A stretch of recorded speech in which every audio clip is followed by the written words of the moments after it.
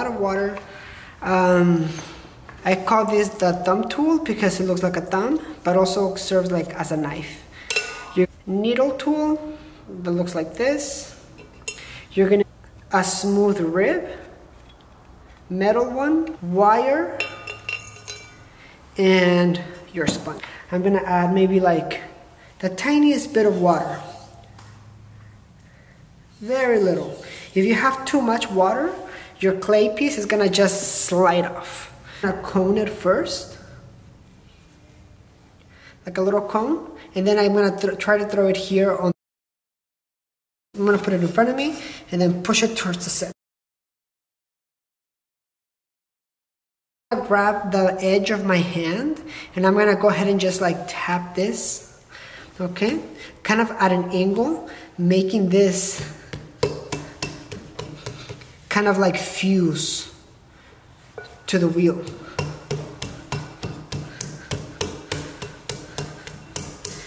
Something like that. You have any weird edges like this, right? They kind of like tap it.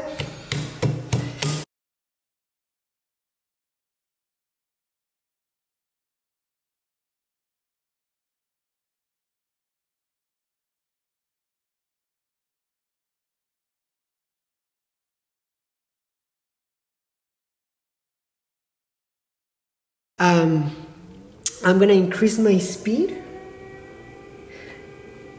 Okay, this is not the fastest that it goes. This is maybe like a medium fast speed. Okay, I'm gonna make my hands pretty wet. I like to use my sponge because then I can control how much water I get. Okay, now what I'm gonna go ahead and do is I'm gonna go ahead and push from here. Okay, so from here to here, this section.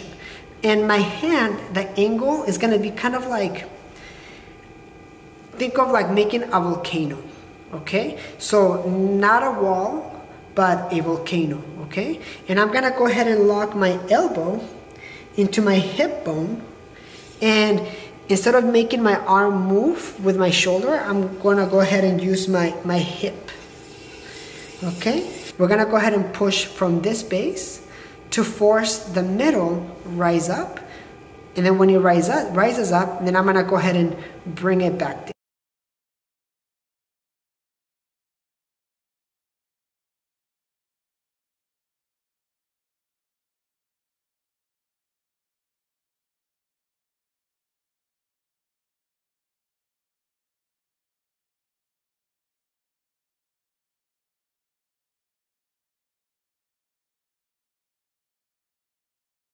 So here it is. I'm gonna add a little bit of water, and I'm pushing with, can you see this? This is where I'm pushing with.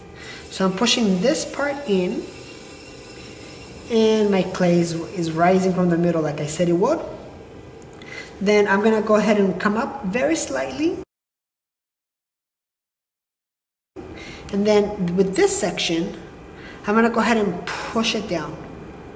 Okay? Now, I don't wanna let go of this, because if I let go of this side, as I'm pushing it down, if I'm doing this, my hand is gonna do this, right? So don't go directly on top. You wanna still hold the side and then bring it down.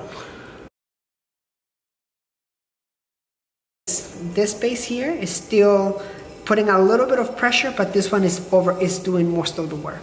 I need a little bit more.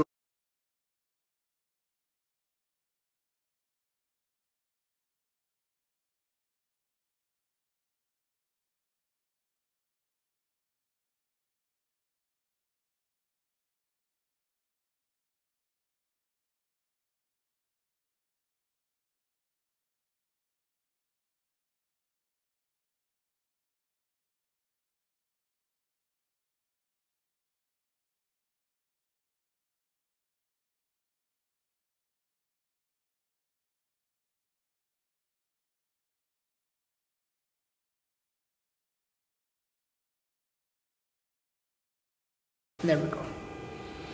That was with one hand. Okay, one more time. I'm gonna go ahead and push. Okay, so you can see. Bring it down.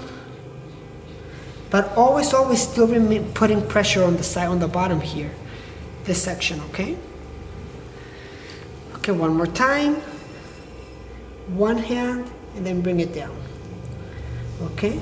If one hand is a little bit too hard for you, just both. For the clay to be centered. And what I mean by centered is that when this needle touches, it should touch all the way around. Right? When it's off-centered, then it'll be something like this. If you see it kind of dance like that, then it's not centered. Therefore, my needle is not gonna touch the whole thing. See this? It's only touching one side. So again, I'm gonna go ahead and lock my elbow on my hip, and then my hip is gonna go ahead and push away from me this way. Okay? And then if you wanna use two hands, look at, I'm gonna go ahead and work together with this part and then push it like this. I'm gonna go ahead and push.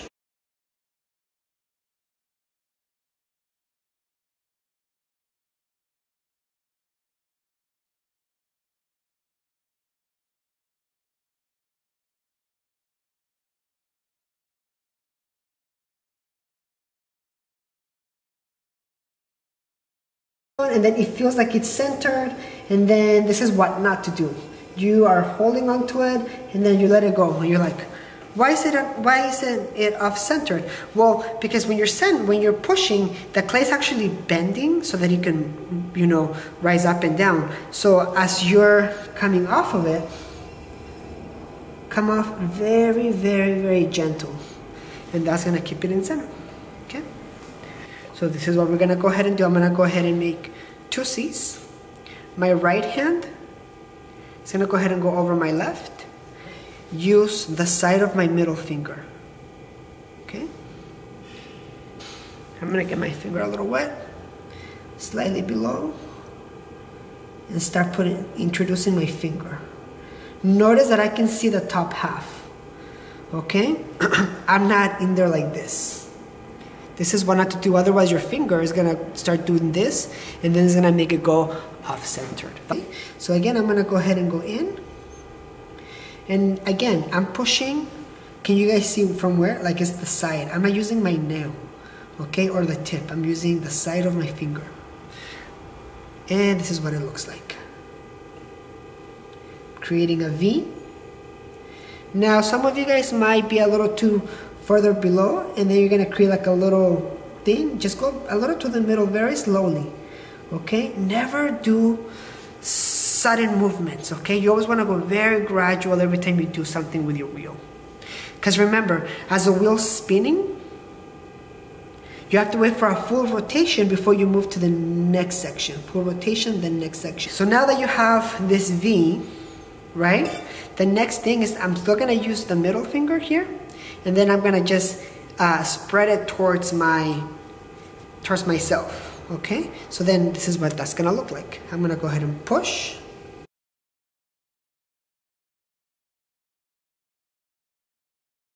My left hand is helping me push.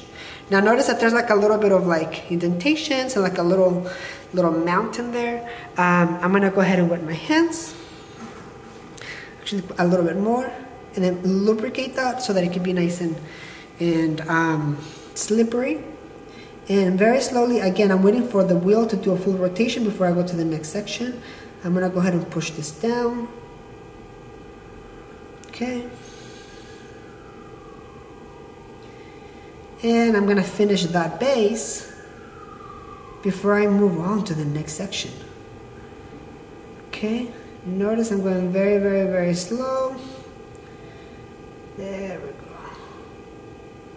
Boom, a little bit. When I was centering my clay, I was on the left-hand side. Now that I've opened it, I've migrated to use the right-hand side. Because if it's coming against me, my fingers are gonna catch and it's gonna dig a hole.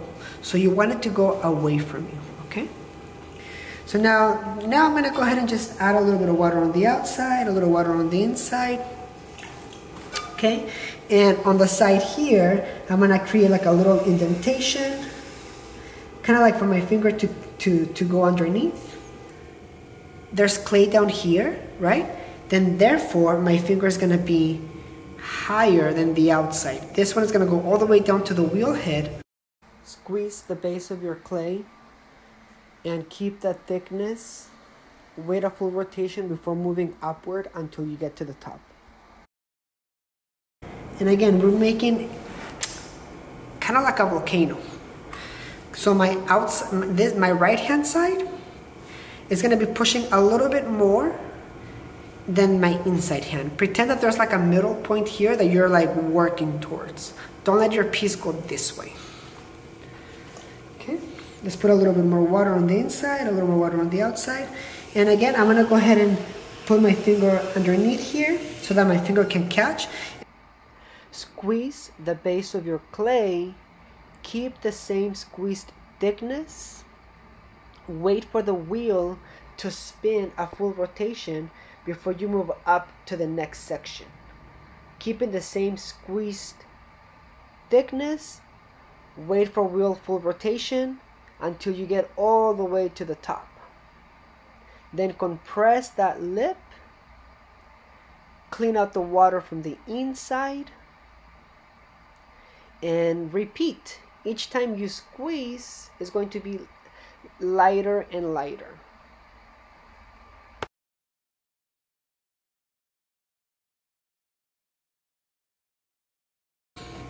If there's any water on the inside, let's dig it out. Never leave any water on the base of your clay, because that water is going to make the bottom crack. The top third of my piece opened up a little too much, so I squeeze to narrow it. Again, I squeeze the base of my cylinder, keep the same distance like you see here. This is how my fingers are stacked. This will create an even wall from base to lip.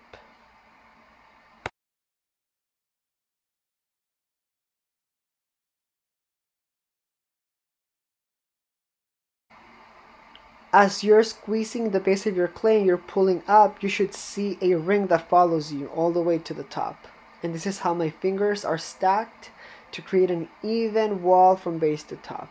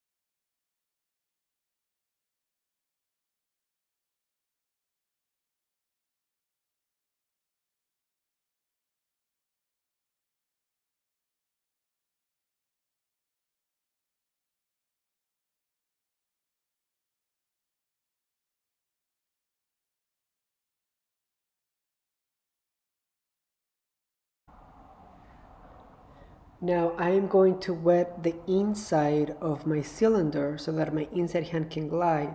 I'm using my smooth rib on the outside and I curve it with my outside hand. Inside pushes towards the smooth rib to start shaping. Outside pushes in to create a neck, and then the inside pushes back out to create that lip.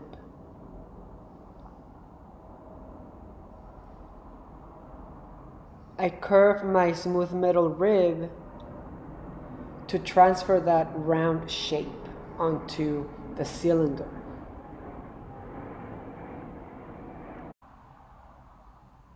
It's a gradual process as the wheel has to spin a full rotation before you can move on to the next section for shaping. Similarly to when we're centering, to when we are pulling for height on the walls. Very gradual. You don't want to shape in one pass. You want to push very softly the first time, then a little more the second time, and then a little more the third time, until you reach the desired shape. I will now remove the water that I added earlier in my piece, compress the lip, and then I'm going to use my thumb tool using the knife section, and at an angle, drive that sharp edge all the way to the wheel head. And then I'm going to use my needle tool, not perpendicular, but at an angle, and drive it into my piece, touching the wheel head. Stop the wheel head, cut it in half, and take it off. Then using my wire tool, I'm going to remove this piece. Add some water, very tight. Drive that wire underneath until the cylinder moves, just like that. And then using 4 fingers, slide it to the edge of the wheel head, go underneath and peel it off and bring it onto a board with paper towel underneath. Then cover it. Make sure that the plastic is not touching your piece. You want some air inside. Tuck the excess plastic underneath and store it for later to finish it.